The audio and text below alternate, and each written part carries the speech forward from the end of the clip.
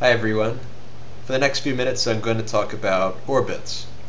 And I'm actually not going to use any equations because I think we can learn a lot about orbits just simply by looking at them. So here's the Earth, our big blue planet, and we have some object here. Maybe this is a really tall building. Of course that would be grotesquely not to scale, but that's okay. Let's imagine maybe we're standing at the top of the skyscraper or space elevator, whatever it is. And for starters, let's just drop this thing and see what happens. So the y direction is the up and down here. We're going to give it 0 speed in the y direction. Okay, this shouldn't be too surprising. Alright, it's falling. Here are our energy graphs. So we have potential energy red, total energy cyan, and kinetic energy is yellow. So it might have looked like, when I ran that, it might have looked like the total energy was changing, but it's actually not. That's just an auto-scaling effect. Notice that the demarcation of energy here is staying the same the whole time. So the total energy is constant. You can see why just by looking at the kinetic and potential energies. The closer it gets to the Earth, the lower the potential energy, and correspondingly the greater the kinetic energy, such that the sum of those two is always this constant line. Okay, so nothing too surprising there. You drop something off a building, it falls until it hits the ground. Now let's say we were going to throw this maybe as hard as we could and see what happens. So let's give it some initial y velocity. We give it our good college try. So there we threw it, and oh, still hits the ground. Okay, well that's to be expected. That's what happens in real life, right? You take a baseball or something, doesn't matter how hard you throw it, it's going to hit the ground eventually.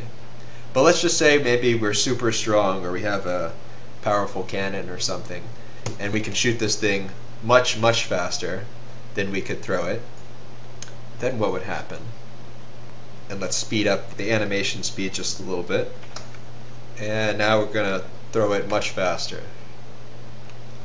Well, it looks like it's going to hit the ground, but wait a minute, we threw it so fast that by the time it was going to hit the ground, it was already sort of past that part, and it ends up going actually all the way around. Well, there you have it. That's what an orbit is. You throw something or shoot something so fast that instead of it hitting the ground, it goes far enough so that it makes it all the way around the planet that it's orbiting. Let's look at the energy graph here. So what we're seeing is total energy is constant, as we would expect, but now kinetic and potential energy are doing some kind of waving motion.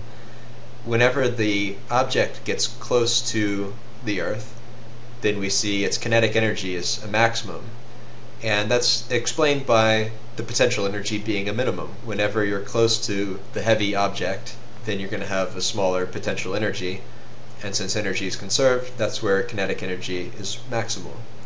Likewise, when you're over here at this part of the orbit, then you can see that potential energy is a maximum because you're farthest away from the planet, and kinetic energy correspondingly would be a minimum, as you can see on the graph. Now that may look kind of like a circle, but it's not. That's actually an ellipse, and we know that because the center of the Earth here would be in the center of the trajectory if it were actually a circle. For an ellipse, technically, the center is at one of the focal points of the ellipse, but we would know it was a circle if we saw the Earth right in the middle. So there is one possible velocity, y velocity, at which we could shoot this thing so that it would end up going in a circle. So let me show you that. And now, this is an interesting trajectory. Notice it's never getting any closer to the Earth, and as such, its potential energy is never changing. That's the red line here. Total energy is not changing, therefore the kinetic energy is not changing. That simply means that the speed of this object is constant. So 1/2 mv squared, it's always going to be the same. Minus gmm over r, well r is constant because it's a circle, so that's always going to be the same. Here we have something that's always falling, but not getting any closer to the Earth. It sounds kind of like a Zen koan, what is always falling, never getting any closer. Well, that would be a circular orbit, just like we see here. We might make it fast enough so that we're not quite sure what's going to happen.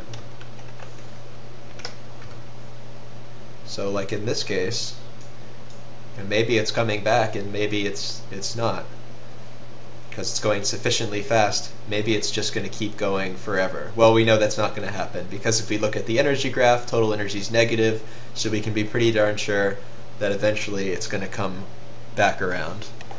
And if we wait long enough, then we'll start to see indeed it is curving around and it will come back. This would be considered a highly elliptical orbit. It's going to take a really long time to come back. It's actually a lot like some kind of comet, like Halley's Comet. Well, in that case, this would be the Sun, and Halley's Comet goes out here. No name relation to my name, by the way.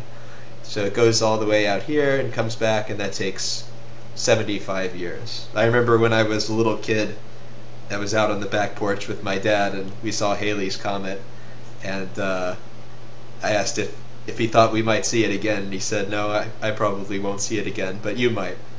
So I'm definitely crossing my fingers for that. It's just kind of amazing to think about the time scale of human events compared to something like how long it takes a comet to come back to the solar system. Anyway, what about a truly escaping velocity? Like, alright, so here it's going out, and notice the total energy is slightly positive, so it is going to be able to escape. It's going to be infinitely far away eventually, which means the potential energy will eventually be zero. K will end up being the total energy at some point. So this yellow line is actually asymptotic to the blue line, but it might take a very, very long time to see that actually happen. This is definitely not coming back. We can even start to see now there's very little curvature in this line. It's not an ellipse, so it's not going to curve around and come back. It's just going to keep going. In fact, it's actually approaching a straight line. It's just going to go off forever. Starting from here, the planet is following this kind of shape. So that's part of a hyperbola. Hyperbolas are the kinds of trajectories that are escaping. Alright, so those are the possibilities. And notice we got all of those different possibilities simply by changing the initial y velocity. If we have a y velocity of 0, it just crashes into the Earth. A little bit more, it's going to go out, and it would be an ellipse, except for the fact that it crashes into the Earth. So next time you throw an object off the top of a building, well, you probably don't want to do that. It's probably against UT regulations, but you can think about that object as wanting to travel in an ellipse around the center of the Earth, but it actually hits the Earth instead. But if you were to throw it or shoot it fast enough and there were no air friction, then it would go around. That was the first ellipse that we saw. If you threw it even faster, it would go in a circle, and that would be that kind of always falling case and never getting any closer. And faster than a circle would be another ellipse with the Earth at the left focus point of the ellipse. And then even faster would give you the hyperbola that we see here. Those are all the possibilities.